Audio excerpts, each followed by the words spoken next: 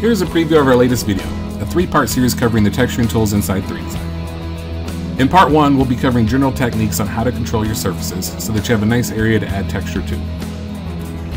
The way surfaces are divided is based on how you draw your sections and paths.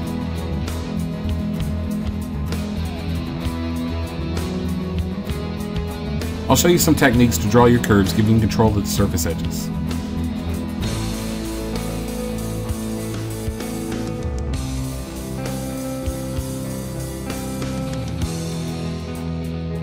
In part 2, we'll set up our ring design to get ready to texture.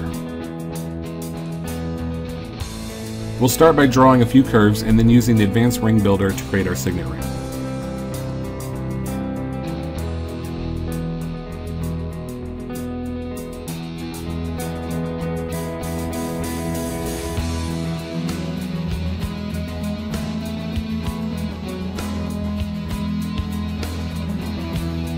Then we'll take a look at a few more tricks to create areas for texturing, like creating inlaid areas and removing and then rebuilding a portion of the ring in order to split the surfaces. Finally, in part 3, we'll take an in-depth look at the advanced 3D texture tool and finish up our ring design. We'll start by covering the 4 types of source files you can use to add texture to your ring surfaces.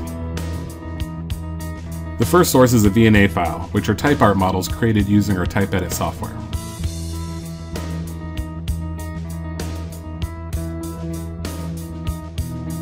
The second type is using grayscale images to create our texture.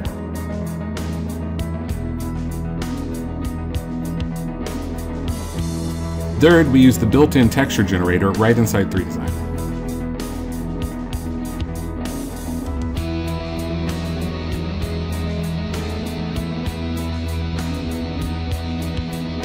Finally, for the fourth type, I'll show you how to use solid objects built inside 3DESIGN using the Create Height Fill tool. This transforms your model into a source for texturing and can then be placed and repeated on any surface. We'll finish up our ring design with a VNA file of the dragon. 3DESIGN Care members will find the full videos by logging into the forum and accessing the training lounge.